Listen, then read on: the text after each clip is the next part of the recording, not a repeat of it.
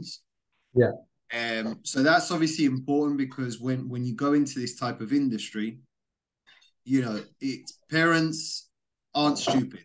Parents are going to know whether you've got experience. For me personally, a lot of coaches say to me, "Oh, I've got this qualification. I've got this qualification."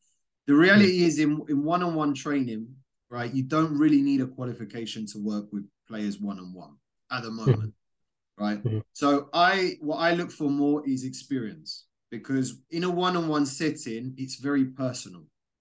Right. Yeah. Right? So you need to be a very personable person, which means you need to help your clients overcome certain obstacles.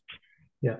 And they're coming to you because they want you to solve a specific problem.